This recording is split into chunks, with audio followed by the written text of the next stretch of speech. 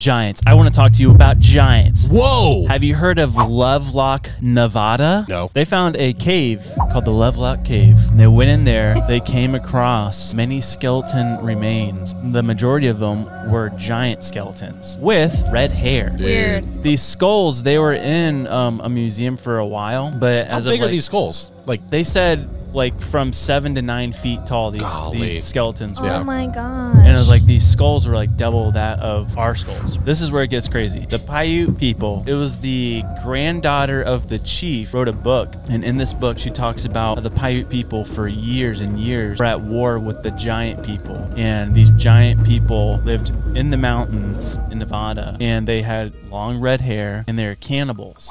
Like they would come and kill the Paiutes and then bring them up to the mountains and eat them. And so they're at constant war with these giant people, the Paiute people. Yeah.